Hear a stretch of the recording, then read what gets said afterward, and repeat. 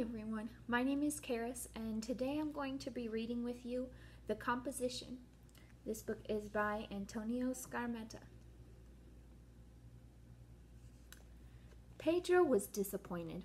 His parents had given him a soccer ball for his birthday, but he had wanted a white leather one with black patches, like the ones real soccer players use, not this plastic thing with blue spots. When I want to make a header, this ball just floats away. It feels like a bird, it's so light, he protested. So much better, answered his father. This way you can't hurt your head and get dizzy. He gestured to Pedro to be quiet because he wanted to hear the radio. For the past month, the streets had been filled with soldiers. Now Pedro noticed that every night his father would settle into his favorite spot on the sofa. Then he and Pedro's mother would adjust the antenna on the radio and listen carefully. Sometimes friends joined them. They sat on the floor, smoking like chimneys with their heads pressed to the green box. "Why are you always listening to that noisy radio?" Pedro asked his mother. "Because it's interesting," she answered. "What does it say?" "Things about us, about our country." "What things?" Pedro asked. "Things that are happening." "How come it's so hard to hear?" he demanded. "The voices are a long way away," his mother answered. Pedro looked sleepily out the window, trying to guess from which of the faraway hills the voices could be coming.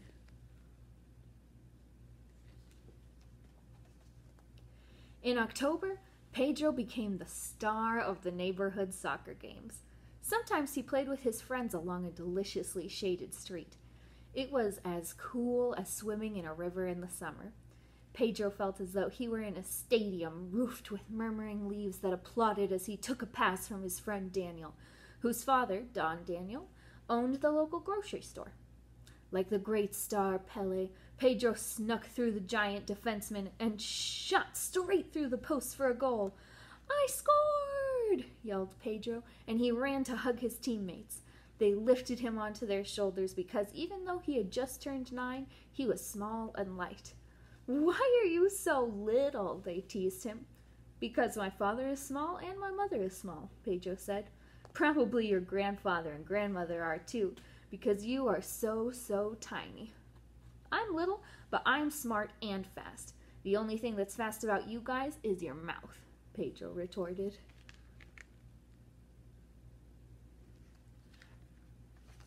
One day, when the boys were playing in the street, Pedro rushed on goal. He ran up to Daniel, who was the goaltender. Pedro faked a shot, and when Daniel leaped forward to intercept the ball, Pedro gently kicked it over him through the 2 pebbles that served as goalposts. "Goal!" screamed Pedro. He waited for his friends' applause. But no one was paying any attention. Everyone was staring at Don Daniel's grocery store. Up and down the street, windows were opening. People were craning around the corner to see. Some doors slammed shut. Then Pedro saw what everyone was looking at. Daniel's father was being dragged down the street by 2 men. A group of soldiers were pointing machine guns at him. When Daniel tried to approach his father, a soldier pushed him back. "Calm down," said the soldier. Don Daniel looked at his son. "Take care of the store for me," he said. As the soldiers pushed him toward a jeep, Don Daniel tried to put his hand in his pocket. Immediately, a soldier raised a machine gun. "Careful!" he shouted. "I want to give my son the keys to the store," Don Daniel said. A soldier grabbed his arm. "I'll do it," he barked. The soldier felt Don Daniel's pockets. When he heard a jingle, he pulled out the keys and threw them. Daniel caught them. The jeep pulled away, and the mothers who had been standing in their doorways ran out, grabbed their children by their collars, and pushed them into their houses. Pedro stood by Daniel in the swirling dust that the jeep had stirred up as it drove off. "Why did they take him?" Pedro asked. Daniel pushed his hands into his pockets and squeezed the keys. "My father is against the dictatorship," he said. Pedro had heard those words on the radio at night, but he didn't really understand them. "What does that mean?" he asked. Daniel looked at the empty street and whispered, "They want the country to be free, for the army not to be the government." "They arrest people for that?" asked Pedro. "I think so," answered Daniel. "What are you going to do?" asked Pedro. "I don't know," said Daniel. A neighbor came up and ran his hand through Daniel's hair.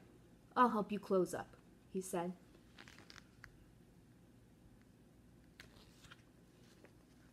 Pedro walked off, dribbling his ball. Since there was no one around to play with, he ran across the street to wait for the bus that would bring his father home from work. When his father arrived, Pedro hugged him. His father leaned down and gave him a kiss. "Isn't your mother back yet?" he asked. "No," answered Pedro. "Did you play much?" "A little," said Pedro.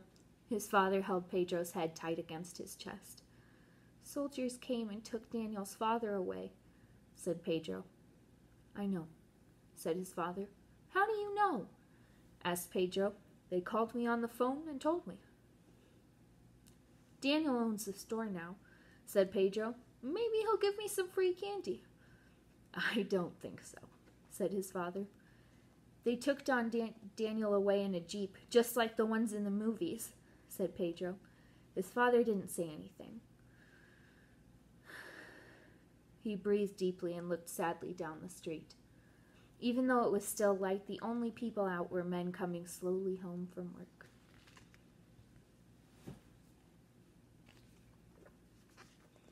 "Do you think it will be on TV?" asked Pedro. "What?" asked his father. "Don Daniel." "No." That night, Pedro sat down to eat with his mother and father. Even though no one told him to be quiet, Pedro didn't say a word. His parents ate without speaking either. And suddenly his mother started to cry silently. "Why is my mother crying?" asked Pedro. His father looked first at Pedro and then at Pedro's mother, but said nothing. "I'm not crying," his mother said. "Did someone do something to you?" asked Pedro.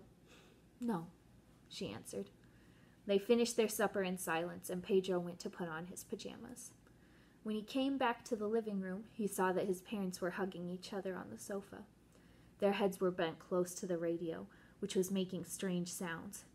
It was hard to hear what they were because the volume was turned very low.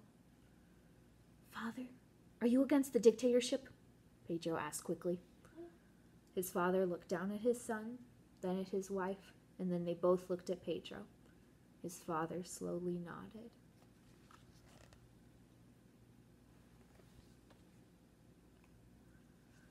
"Will they take you to jail too?"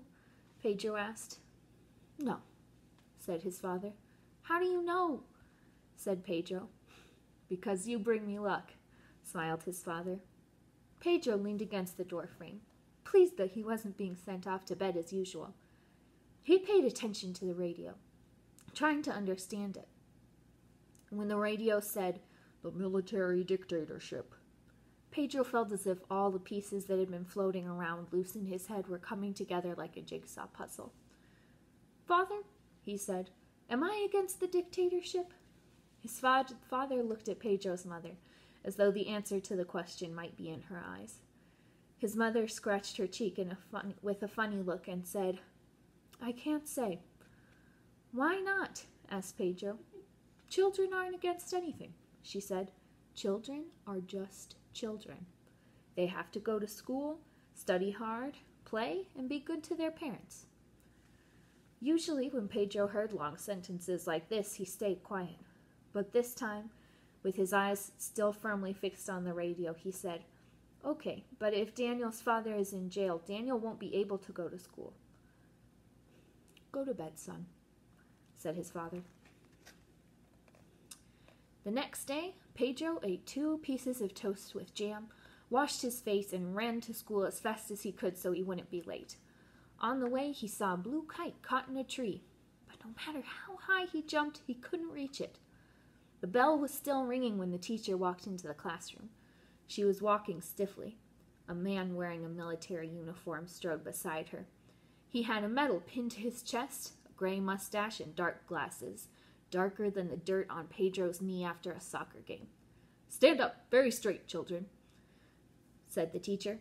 The children stood up. The soldier smiled under his toothbrush-shaped mustache and his dark glasses. "Good morning, my young friends," he said. I am Captain Romo, and I am here on behalf of the government, that is to say, General Perdomo, to invite the children in this school to write a composition. The child who writes the very best one will receive a gold medal and a sash in the colors of the flag from General Perdomo's very own hand. The winner will also carry the flag in the Patriots' Week parade. Dr. Romo put his hands behind his back, gave a little jump, straightened his neck, lifting his chin a little. Attention! Sit down!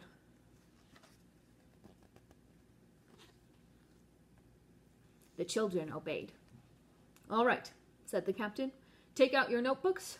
Notebooks at the ready. Take out your pencils. Pencils at the ready. Right.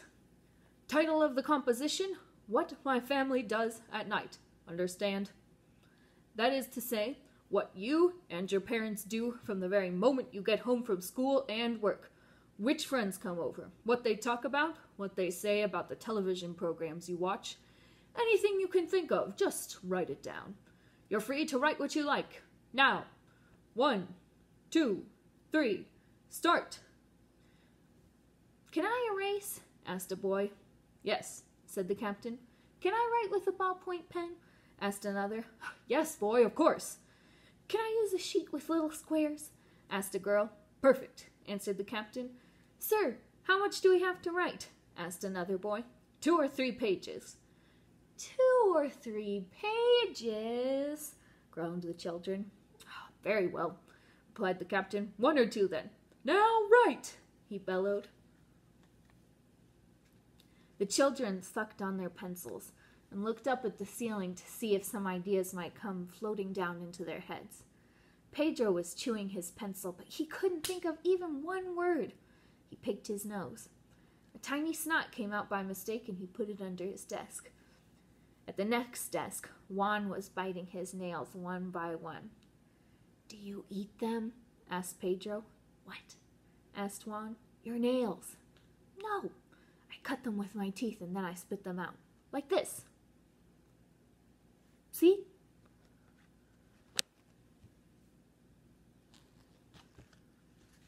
The captain walked down the aisle, and Pedro could see his hard, shiny gold belt buckle.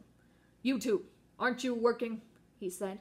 Yes, sir, said Juan, and wriggled his eyebrows and stuck his tongue between his teeth and wrote a big A to start his composition. When the captain walked back toward the blackboard to talk to the teacher, Pedro looked over at Juan's sheet. What are you going to write? He asked. Anything, said Juan. How about you? I don't know, said Pedro. What did your parents do yesterday? Asked Juan. Same as usual. They came home, they ate, they listened to the radio, they went to bed. Just like my mother. My mother started crying, said Pedro. Mothers are always crying, said Juan. I hardly ever cry, said Pedro. I haven't cried for a year. What about if I hit you and you get a black eye? Would you cry then? Asked Juan. Why would you do that when you're my friend? Said Pedro. That's true. I wouldn't, answered Juan.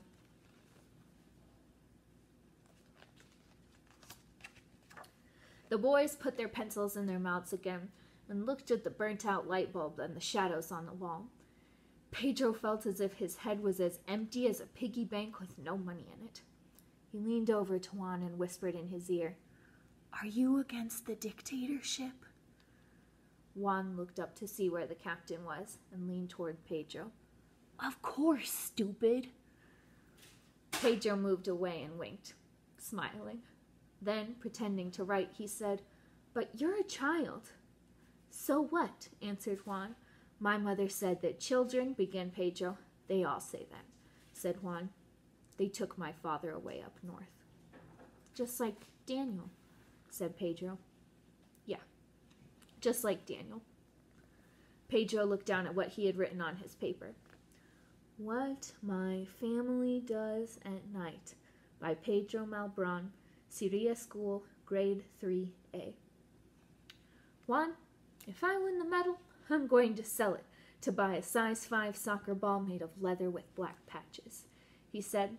Then he wet his pencil lead with a bit of spit, took a deep breath, and wrote, when my father comes home from work. A week went by. A tree in the square fell down because it was so old. The garbage truck didn't come for 5 days, and flies buzzed around people's eyes. Gustavo Martinez, who lived across the street, got married, and the neighbors shared his wedding cake. The Jeep came back and took Manuel Pedraza, the teacher, to jail. The priest didn't want to say Sunday Mass. On the school wall, the word resistance appeared. Daniel played soccer again and scored 2 goals.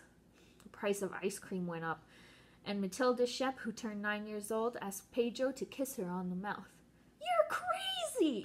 yelled Pedro. After that week had gone by, another passed too, and then one day the captain came back to the classroom.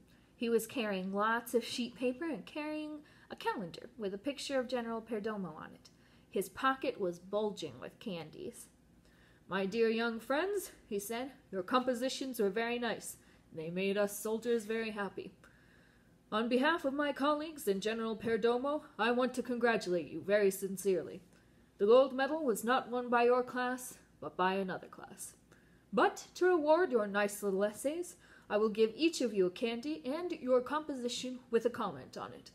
This calendar with the picture of our leader is for your classroom."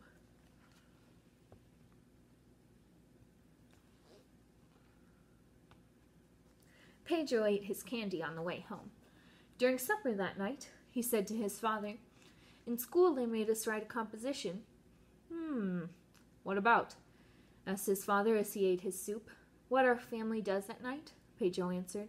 Father's spoon fell on his plate and splashed some soup onto the tablecloth. He looked at Pedro's mother. "And what did you write, son?" she asked. Pedro left the table and went to look through his notebooks. "Do you want me to read it to you? The captain congratulated me." He showed them where the captain had written in ink, "Bravo! I congratulate you." "The captain? What captain?" yelled his father. "The one who made us write the composition," explained Pedro. His parents looked at each other again, and Pedro began to read. "Syria School, Grade 3A. Just read what it says, okay?" his father interrupted, and while his parents listened carefully, Pedro read. What My Family Does at Night, from Pedro Malbron, Syria School, Grade 3A. When my father comes home from work, I wait for him at the bus stop. Sometimes my mother is at home, and when my father comes in, she says, "What's up, kid? What happened today?" "Fine," says my father, "and how about you?" Then I go out and play soccer. I like scoring headers. Then my mother comes and says, "Pedrito, come and eat," and we sit at the table, and I eat everything except soup because I don't like it. After supper every night, my mother and father sit on the sofa and play chess, and I do my homework. And they go on playing chess until it's time to go to bed. After that, I don't know because I am asleep. Signed, Pedro Malbron. Note, if you give me the prize for this composition, I hope it's a soccer ball, but not a plastic one. Pedro looked up and saw that his fathers were smiling. His parents were smiling. "Well," said his father, "we better buy a chess set."